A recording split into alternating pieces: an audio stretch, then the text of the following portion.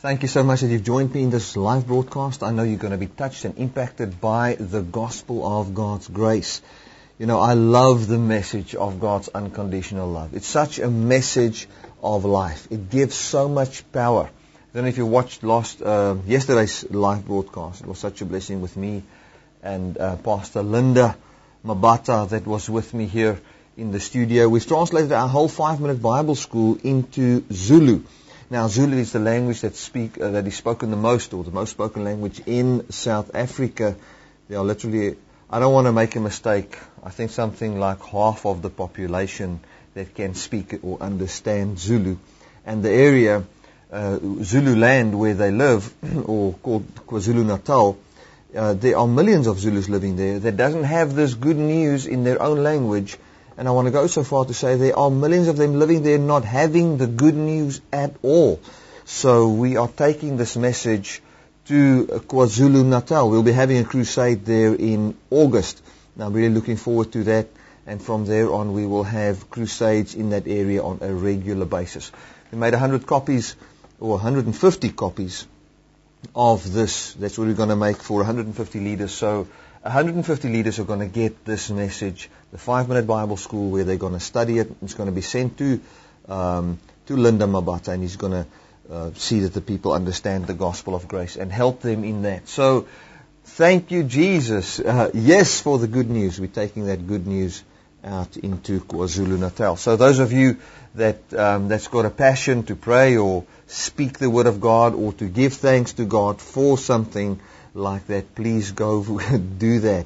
Amen. If you want to be part of our crusades, you can just look at when I announce we're going to have a crusade. We're going to have one in August. So if you want to join us in that crusade, please contact our office at info@dynamicministries.com, or you can phone our office at the numbers that is available under Contact Us.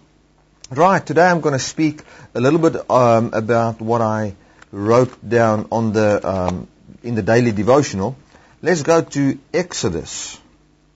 Exodus chapter 34. Exodus chapter 34. And we're going to look at Moses, and we're going to look a little bit about sin and how God paid for our sin in Jesus Christ. I've been talking a little bit about forgiveness. Yesterday or the day before yesterday I touched on that. And we're going to continue with that. We're going to read from verse 7. Exodus 34 verse 7. It says, keeping mercy for thousands, forgiving iniquity, transgression, and sin, and that will by no means clear the guilty, visiting the iniquity of the fathers upon the children's children, and unto the third and fourth generation. So what he says here is God keeps mercy for thousands. He forgives iniquity, transgression, and sin. He will not pass by any guilty one. He will visit iniquity of the fathers upon the children's children, until the third and fourth generation. Before I explain that, let's just pray together. Father, I want to thank you that I could come right now and just share this gospel of your unconditional love with people all over the world. I thank you that they watch this. I thank you that they partake in this. I thank you that great grace is upon them all to understand. An enlightened mind. I speak over everybody. I say you've got an enlightened mind, an unveiled face, to see the glory of God. In Jesus' name, amen. Right. What happened here was Moses saw God. He saw the splendor of God. He saw the glory of God. He saw the power of God. And God came and He revealed who He really was to Moses. And He said, Moses, who I am is I'm a God of loving kindness, graciousness, long-suffering. I'm abundant in goodness and truth. And I keep mercy for thousands. I forgive iniquity, transgression, and sin. And this is the wonderful thing. He says, and will by no means clear, or that word clear in Afrikaans is the word to go unpunished. By no means He will pass by any guilty one or any sin and let any sin go unpunished. So all sin has been punished. God does not let any sin. He will by no means clear the guilty. He will by no means pass by any guilty one. And He will visit this iniquity. upon the children's children until the third and fourth generation. Now imagine that. So many times we've read that scripture as a God that is so furious about sin. He's not going to forget about any sin. He's not going to let any sin pass by before Him. He is going to be so strict and judgmental about sin that He is a God that knows sin. Now I thank God that He knows about our secret sin. He knows about the darkest secrets of your heart, my friend. He knows about the sin of your past, present, and future. And He will even visit this sin until the third and fourth generation. So He is going to see what effect this sin has until the third and fourth generation. He's going to, He looks into this sin into the generations. That's how serious He is about sin. And He will punish this sin and visit this sin until the third and fourth generation. Now, the mercy of God is, I also believe, the mercy of God is treating you better than what you deserve. Now, the mercy of God is the punishment for sin in the Scripture. God is merciful, therefore He punishes sin. And because God's a merciful God, He has punished your sins in the body of Jesus Christ. Amen. Let's go to Isaiah 53, a very well-known scripture. Isaiah 53. Isaiah 53. And we just look at what has happened upon the cross, what Jesus Christ did for us upon the cross. It says here from verse 1. It says, who has believed our report? To whom is the arm of the Lord revealed? So, who's the person that believes? Is the person that can see and understand the work of God, the arm of the Lord. For he shall grow up before Him as a tender plant, and as a root out of dry ground. He has no form, nor comeliness. And when we shall see Him, there is no beauty that we should desire Him. He is despised and rejected of men, a man of sorrows and acquainted with grief. And we hid, as it were, our faces from Him. He was despised, and we esteemed Him not. Surely He has borne our griefs. He has carried our sorrows. Yet we did esteem Him stricken and smitten of God and afflicted. So, what happened is, He was seen as somebody that was stricken, smitten of God. Okay, because He was. And He carried our sickness. That's what we saw. That's what people saw when He hanged upon the cross. But what they didn't know, that He was carrying our sorrows. And our sorrows was the punishment for our sin. Listen to this. He says, but He was wounded for our transgressions. So the punishment for our sins was upon Him. He was bruised for our iniquities. The chastisement for our peace was upon Him, and with His stripes we are healed. So the chastisement for our shalom, for our peace, was upon Him. And with His stripes we are healed. Now that healing doesn't only speak about physical healing. You know, so many times it talks about physical healing, and we've preached it that way, I preach it that way. I also believe it includes physical healing. But that word healed there also speaks of one of the meanings of the word healed there is consumed. So what it says is that the chastisement for our peace was upon Him, and by His stripes, or His bruises. Let's just go and look at the word stripes there in verse 5. See what it says here. By His torment, or bruises. So by Him being tormented.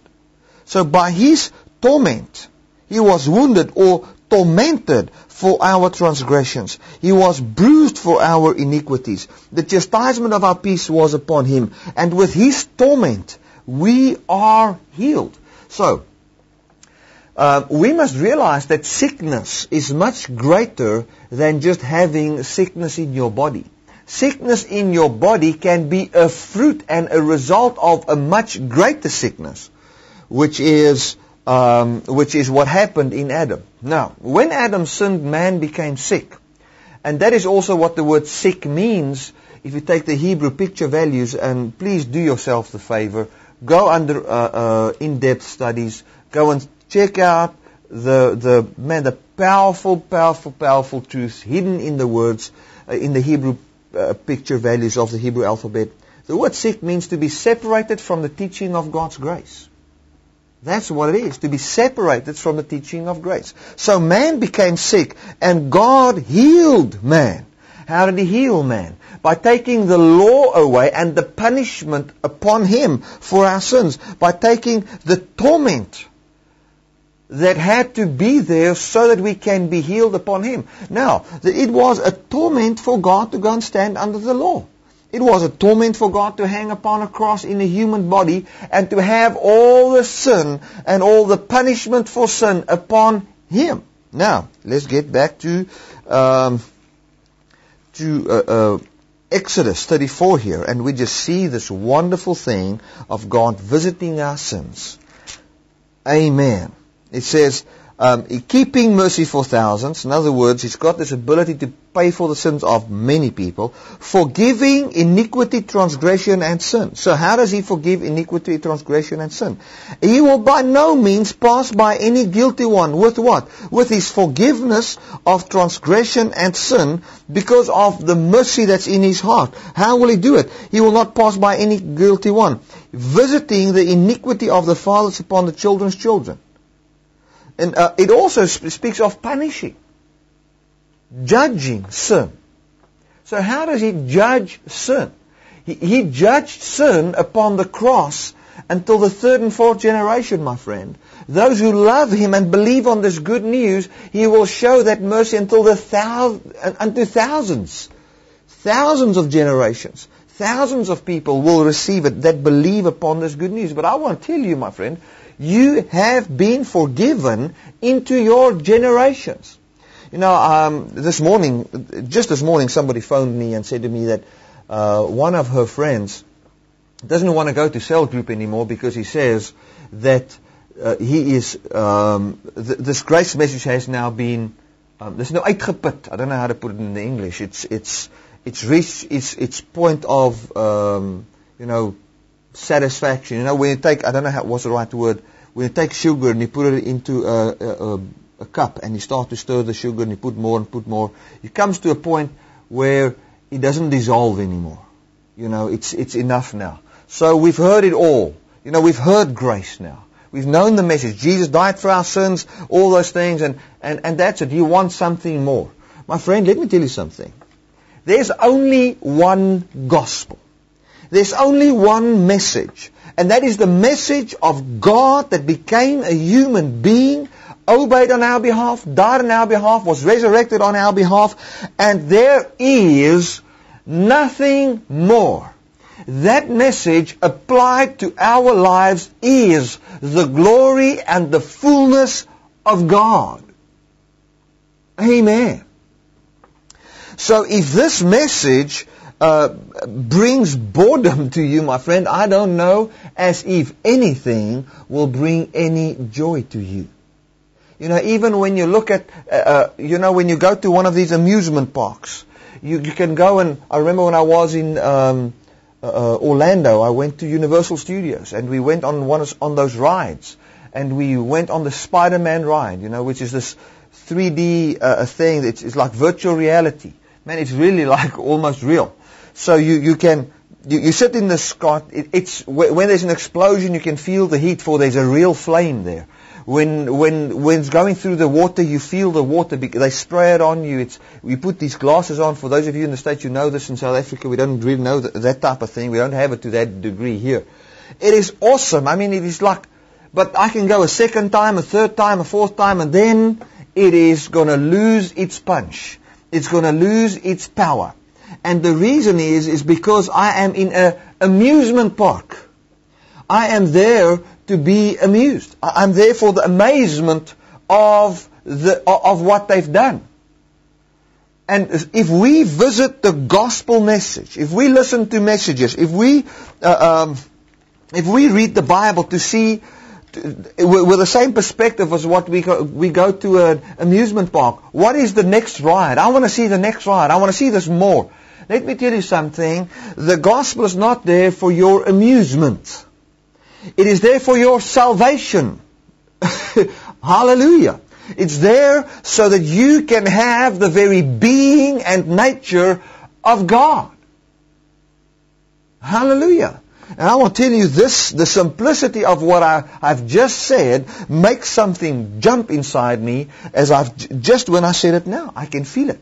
It is powerful. It gives me that freedom of that I will not have to chase after something more. I won't have to seek something deeper. I don't have to seek the presence of God. It indwells me. It will never leave me. And all I do is I enjoy it every day.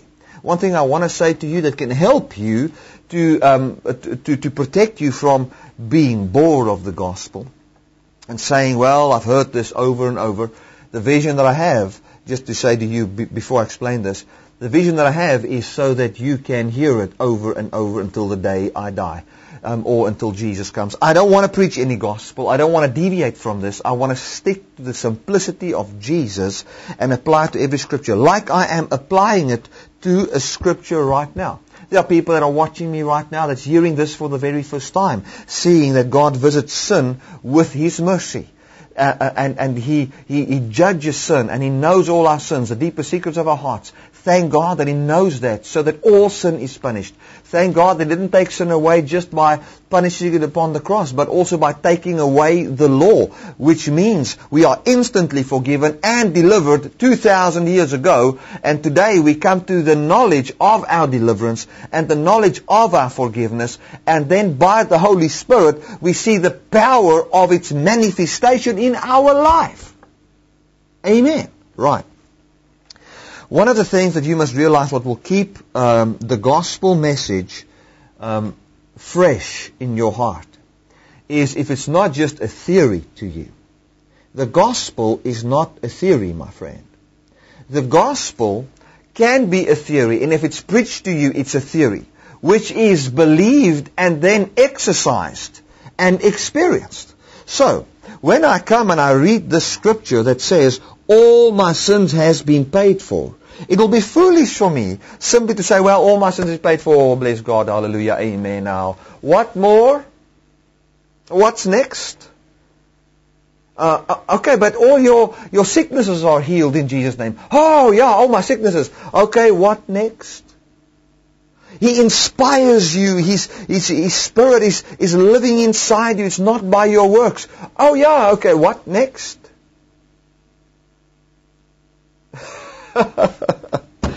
My friend, we are not busy with amusement. We are busy with the truth of the gospel. If I tell you something that your sins are forgiven, it is something that you can experience as power for eternity. Amen. If I tell you that you became the very righteousness of God, it's not, okay, I'm the righteousness. What next? Okay, you don't have to tithe to be blessed. Okay, what next? You don't even have to sow and reap to be blessed. What's next? Well, wonderful. So next Sunday I'm coming to see what new thing I can learn. My friend, repent. Just repent. All that we are here is to tell you the truth of the gospel. And then, once you've heard it, we cannot teach you anything more. Once you have got that, then we are here to confirm what you know all the time, and to have a fellowship where we encourage each other that this is the only truth and the ultimate power of God. And there's nothing more. And this is the fullness of it. In Jesus' name. Amen. Keeping each other in that. Now, what I've realized is people come to a place where it's not enough for them. It's when they keep it to a theory and don't experience the power of that. Now, I want to say this. The power of you, for you to experience the power of this word, is not in me to get you to experience that. It is for you to believe what this word says. Now you might say, but Bertie, this word must be anointed.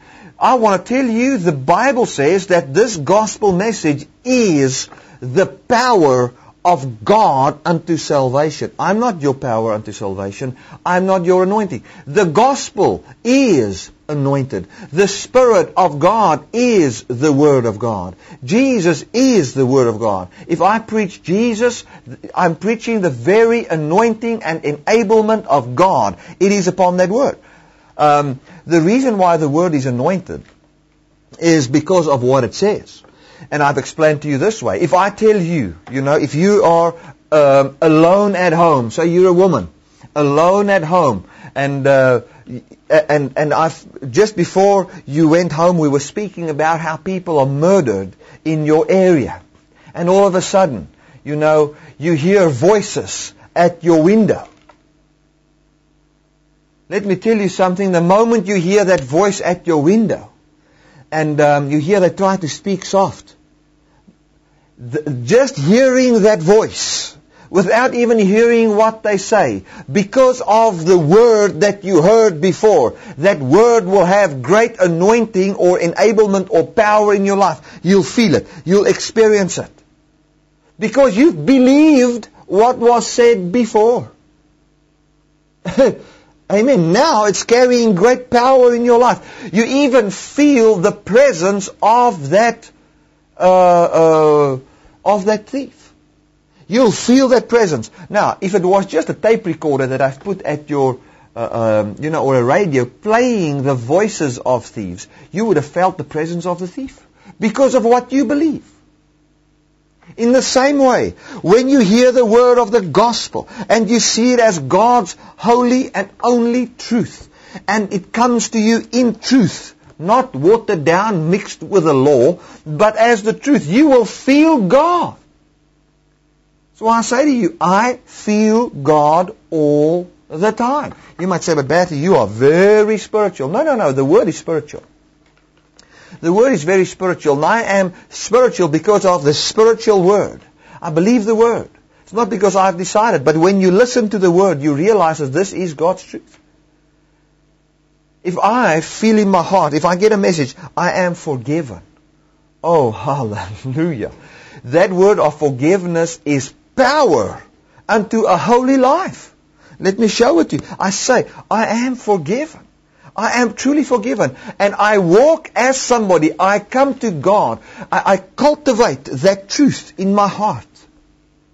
Amen. It's not, well, I'm forgiven. Okay, what's next? No. Now I've got a whole lifetime where I can all the time come to God and as a person that is forgiven. That truth, just that one word, you are forgiven forevermore. All your sins has been paid for. The law has been removed. You have been set free. You've been forgiven and delivered. Just that simple truth, my friend, is enough to keep you on a high until Jesus comes. Hallelujah. Amen. You don't need another revelation. That is it. Cultivate that. Make that practical in your life when it comes to you've sinned, or when you see somebody else even. When I see somebody else sin, or do something wrong that's outside of their nature, I feel the forgiveness of God in my life. I share that forgiveness of God in my life. Amen. And I cultivate that truth. I don't let that thing become dull to me. I say, that is your work. No, that is simply keeping your eyes on Jesus and what He's done and the truth in your life. Hallelujah.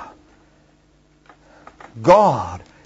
Sometimes you must go and sit down and say, God has forgiven me into my generations, and close eyes and just practice that truth. Now, I don't want to sound too spiritual, but simply ponder upon, think upon, like David said, in the middle of the night, I think of you, O God. I meditate upon your word. So, we meditate upon that truth, and you think of, I am forgiven. I stand before thee, Almighty God, with the purity of God Himself. And you see it for yourself. You see God before you.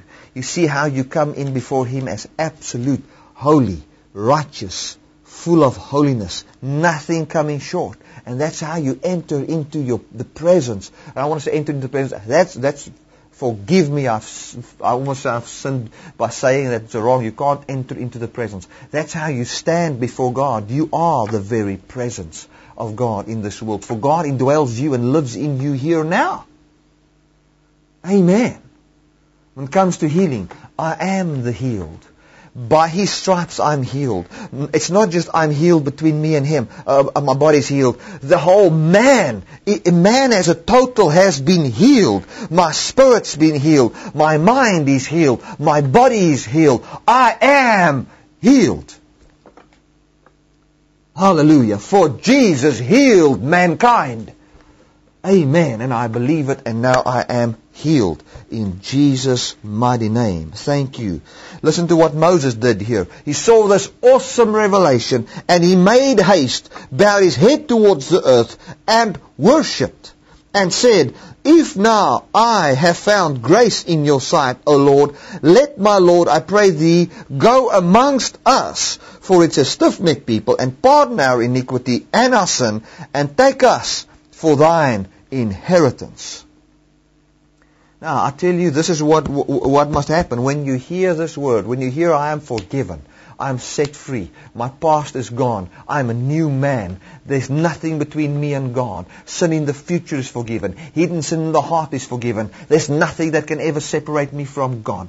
When that happens, what is for us? It's for us to say, well, God, this truth is mine. And you come into my life and I partake of that now and every day. And I tell you, this revelation is as fresh and as powerful as the day when Jesus Christ, when God revealed this to Moses on the mountain. The blood of Jesus Christ and the forgiveness of God is as fresh and as powerful as when the thought came to the mind of God before the foundation of the world. Oh, my friend, this is the gospel of Jesus. Let's go to Philippians chapter 2. You know this now you're supposed to know this off by heart now.